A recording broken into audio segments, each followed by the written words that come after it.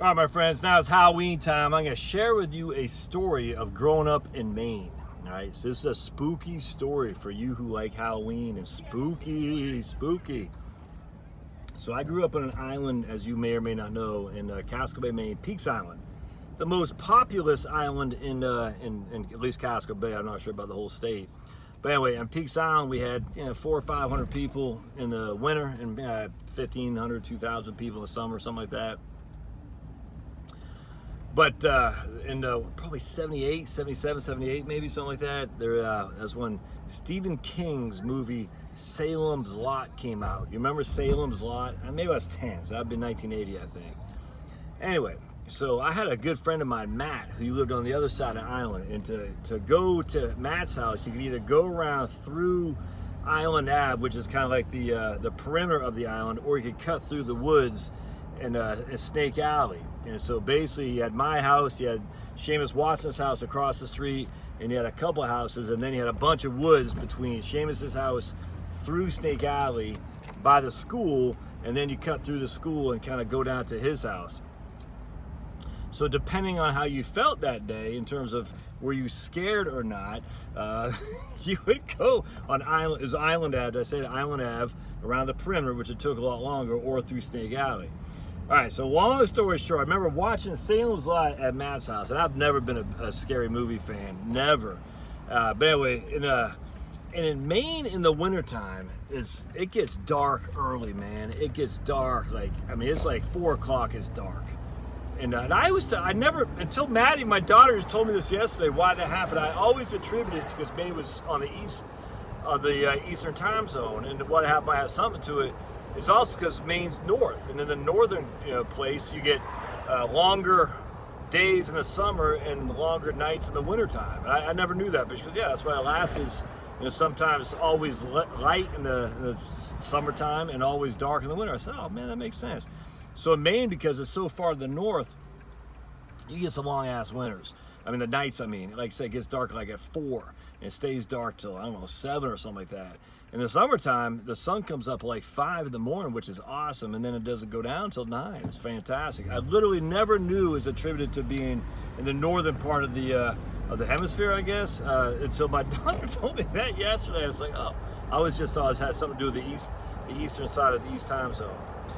He's 49 years old and still learning stuff. But anyway, so when I played football, because I sucked at football. I hated hitting people. I hated being hit. But I don't know. I just always loved football, so I figured I'd play. When I didn't play with the pads on, it was pretty good. You put the pads on, all of a sudden I didn't like it. But anyway, I remember I was like, yeah, this is awesome, because it would get dark and we'd have lights where we played. And so we'd always have to call practices early. It was fantastic. I always loved that in the winter, getting towards the winter time in Maine, because we call practices early because how dark it gets. But it's creepy, dude. It's creepy. 7 o'clock, it's pitch dark. 5 o'clock, it's basically dark. You know what I'm saying? It's scary. So I'm watching Salem's Lot with this guy Matt over at his house. I can't remember if anyone else was with us. And man, they had this part in that movie. So 2 kids are walking through the woods. It's probably up in Bangor, where Stephen King's from, something like that.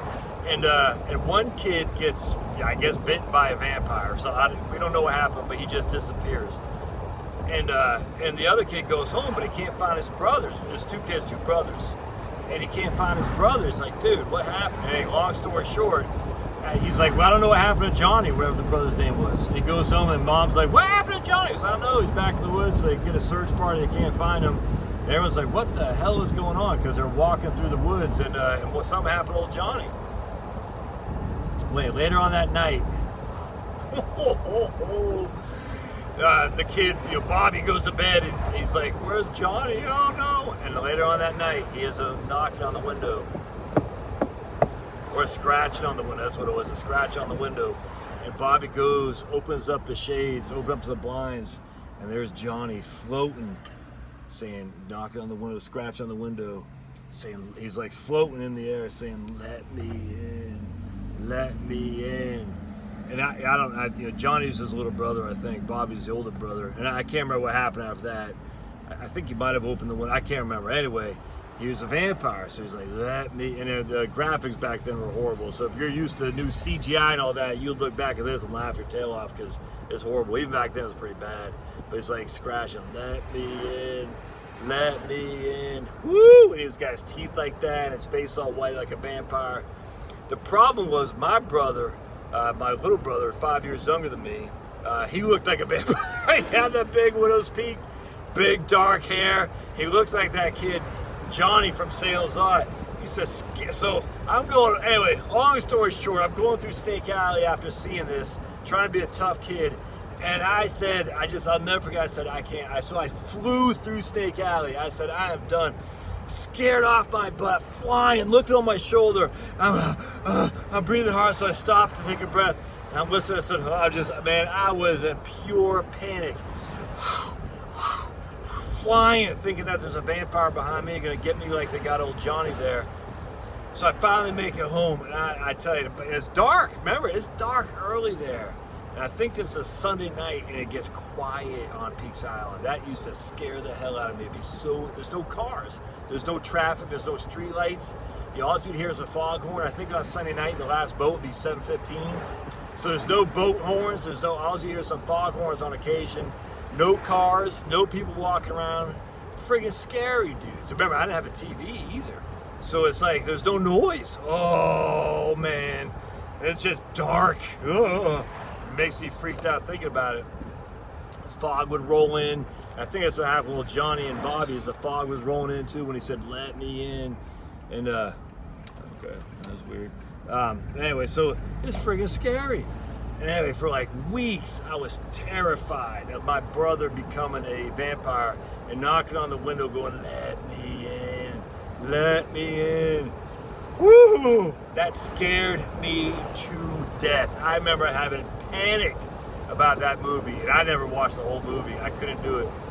One day later on when I was older, I said, I've got to read the book, because I said, if I just had to do it. It's like one of the things that you got to tackle your fear. So I said I had to read the book. And I read the book. It was, and I don't remember being all that scared by it. I mean, as an adult by then, I think. I can't remember. I remember I got a little bit scared, but it wasn't that bad. It was kind of like a good scare, I guess. But man, that was my Halloween story. I will never forget that as long as I live, flying through Snake Alley. Let's just put it this way. Anytime I went over to Matt's house and I had to go leave at night when it got dark on Peaks Island, I never went through Snake Alley again. I went around Island Ave. And if I took my bike, I'd go around Island Ave, because I said, at least, see, Island Ave, you had the street lights, so at least you had the street lights there. But man, I never went through Snake Alley, because I said, dude, I don't know what's lurking out there, but man, if there's a vampire out there, he's gonna get me, and or he's gonna get my brother, or it might be my brother, maybe got my brother. Next thing you know, I'm gonna be turned to a vampire. It sounds silly, but dude, that scared me to death. Even during Halloween, I said, I'm not going through Snake Alley. No way, no how. Because I was freaking terrified of that. Sad thing is, Snake Alley's no more. You know, the rich people moved down there to Peaks Island, and they bought up all the land. And look, I don't know, it doesn't exist anymore, my understanding. Some of the people I used to know on Facebook who were friends of mine back then, and I don't do Facebook anymore, so I haven't kept in touch with them. But my understanding was Snake Alley has been removed. Which is too bad, because it'd be fun to go back there and see Snake Alley, and where I used to be scared. Your old buddy Josh, terrified of creepy monsters coming to get me. Ah! I will see you.